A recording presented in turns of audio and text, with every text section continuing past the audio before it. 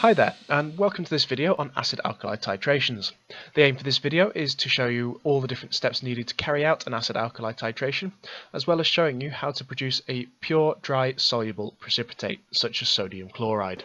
Okay then, so what we want to be doing here is a titration experiment to find out how much acid it takes to neutralise 10 ml of our sodium hydroxide. So, first thing you need to do is get yourself a pipette filler and a pipette and measure out 10 ml of your sodium hydroxide. That goes into the conical flask down here. The next thing you want to do is fill up your burette with your hydrochloric acid. So it's on the bottom of the meniscus line is on 0. Then you want to take some indicator, in this case phenolphthalein, and you want to put a few drops so that your sodium hydroxide solution goes pink.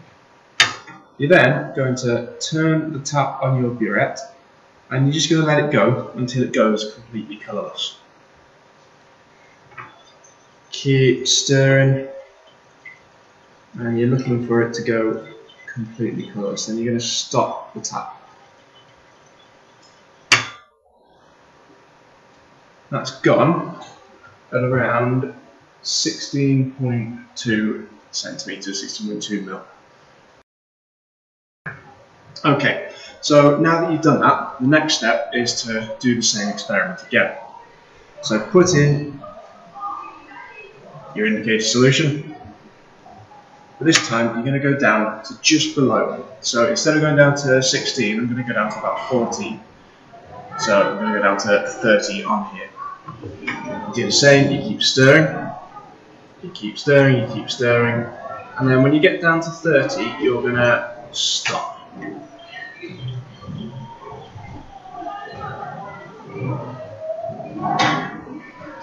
And then you're going to add it in, drop by drop, until it goes completely colourless.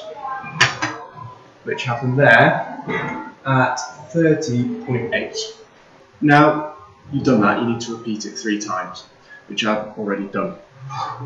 And by doing that, you're getting 3 sets of concordant data, 3 bits of data that are really close up next to each other, and taking the average. That is the total amount of acid that is needed to neutralise our 10 centimetres cubed of sodium hydroxide. So to actually get your soluble salt through from this, what you need to do is redo that titration one more time. But this time, you don't put the indicator in to make sure it's pure. So what we do is we fill back up to the 0 line, and then we put in 14.5 centimetres cubed. So you turn the tap. You watch it very carefully.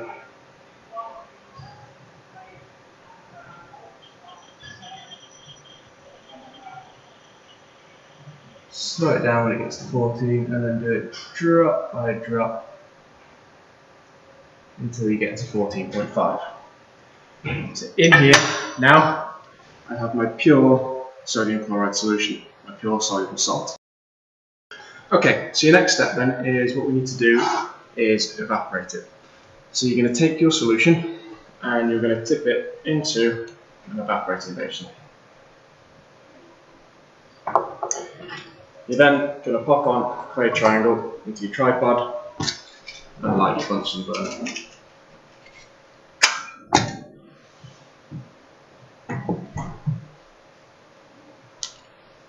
Place your evaporating basin on top and then begin to heat strongly. Now you're going to continue this until it starts to evaporate, and then you're going to keep removing and putting the Bunsen burner back in to make sure you don't get any of the salt spitting, bearing in mind we want to get as much of this salt as possible.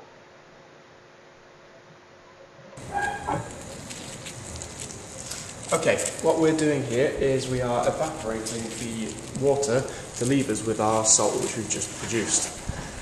By not using an indicator, we're making sure it's pure.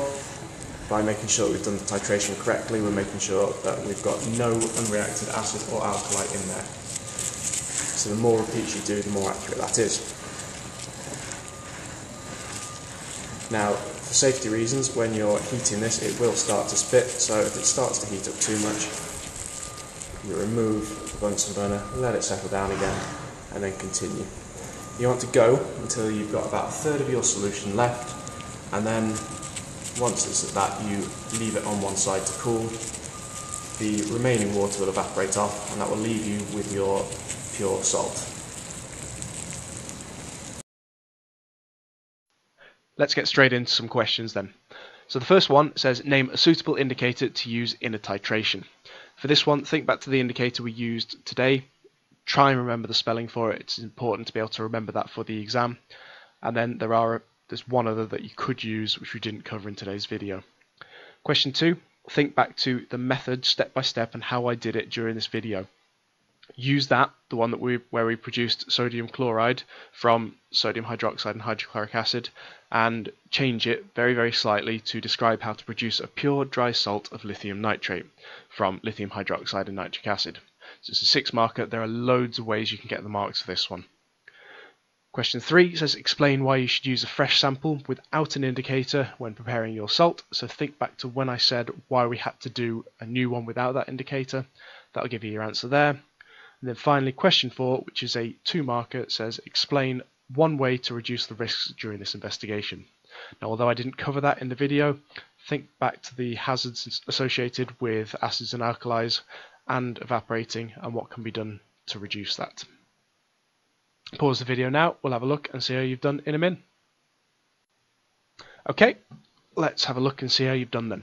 So the first one, which is name a suitable indicator to use in a titration. The one we are looking for is phenolphthalein. I would have also accepted methyl orange, although I would prefer you to remember phenolphthalein because that's the one that has the more clear endpoint. You would not get a mark for litmus solution or universal indicator solution. Neither of those will be accepted for a titration. Question 2. Describe how to produce that pure dry salt of lithium nitrate. So your very first step then is to measure out some of your lithium hydroxide with a pipette. So you needed to include a volume, could have been anything, which is why I've put X there, and you need to say with a pipette. Usually 10 or 25 centimeters cubed are the ones that we go with. Second mark is to fill up the burette, and in particular saying to the bottom of the meniscus line so it's on 0. So there are 2 marks for that bit. Then add your indicator, so you can name it with either phenolphthalein or methyl orange. And then slowly add the acid to the alkali until the phenolphthalein turns from purple or pink to colourless, or the methyl orange turns from yellow to orange, depending on what you chose for the indicator in the first place. So you get 1 mark for saying the indicator and 1 mark for saying the colour change you will see when it is neutral. The next mark is for saying repeat until you have concordant data, or if you can't remember the word concordant, 3 sets of similar results. And then take an average and repeat without the indicator to produce your pure salt. So average, add it in again without the indicator, and that will give you your pure salt. That's 1 mark for that. Then evaporate the solution. You could go into with a Bunsen burner and talk about through the method there, but the key thing is evaporating the solution, evaporating the water off, and then leave it to dry either on one side or in a desiccator. Question 3 then. Explain why you should use a fresh sample without an indicator when preparing your salt. Key thing there is purity. So you can either say the salt would not be pure, or you could turn around and be a bit more detailed and say the salt would contain the indicator, making it impure. And then finally, question 4, one way to reduce risks during the investigation.